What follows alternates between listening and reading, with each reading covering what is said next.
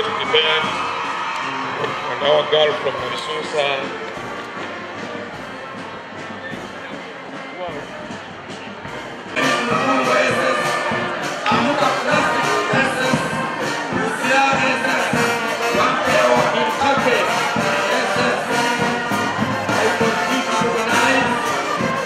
Number one, love Uganda.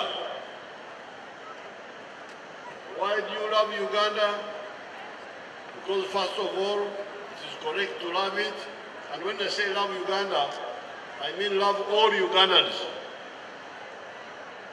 Don't discriminate. But secondly, you need Uganda, especially if you are a wealth creator. Apart from loving Uganda because it is moral to do so, you also need to love Ugandans because you need them for your prosperity.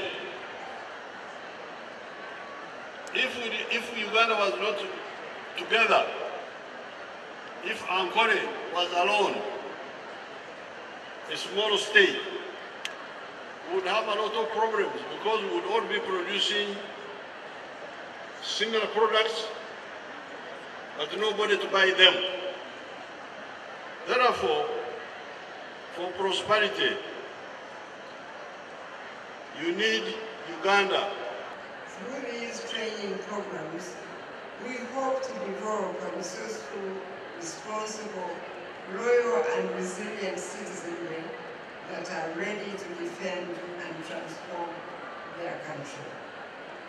It is therefore my hope that with this training under the theme in quotes, Patriotism for Socio-Economic Transformation, these students will join the bridge of responsible citizens who are committed to national service and promote patriotism, the values of love, loyalty, responsibility, discipline, hard work, resilience, and sacrifice. Patriotism is everything in building a nation. Without a patriotic population, you waste your time setting up beautiful and imposing infrastructures. You waste your time to put up great health centers and schools. You waste your time equipping farms and demonstration centers, etc. Why? It is because all of them will be vandalized and destroyed. They will be built with half the required materials and would collapse in a short time. And the situation would revert to zero all that time. Your Excellency, sir, the patriotic population is an informed population. It is the people that are aware of where their country has been and where it is going, and they are proud of it and are ready to defend every inch of it.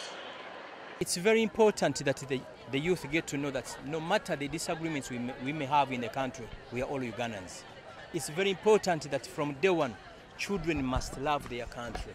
Because no matter what we do, you will always be a Ugandan. So for me, I'm happy that the president is coming up with the new initiatives of having the younger generation focused, put in the right direction. And another development that I'm seeing, she appointed a younger lady who is heading that office.